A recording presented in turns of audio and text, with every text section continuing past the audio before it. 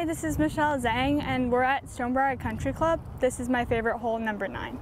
So the fairway is around like 30 yards, pretty skinny fairway. There's water on the left, so please don't duck hook it.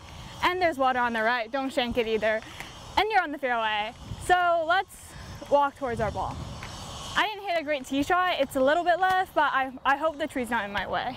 This hole is like really pretty, like even it looks scary, but it's pretty at the same time.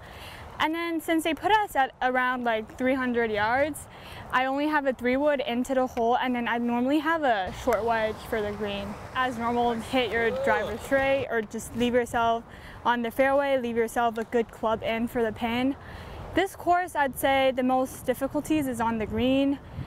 It's a really hard green, it's really hard to read it, and it's really hard to get it close. Just go for par on every single hole if you can, don't make big mistakes. Sick! I always talk to my balls, like it's a little bit weird if you play with me, and every time I play, the girls I play with, they're like, oh, you talk to your balls every single shot.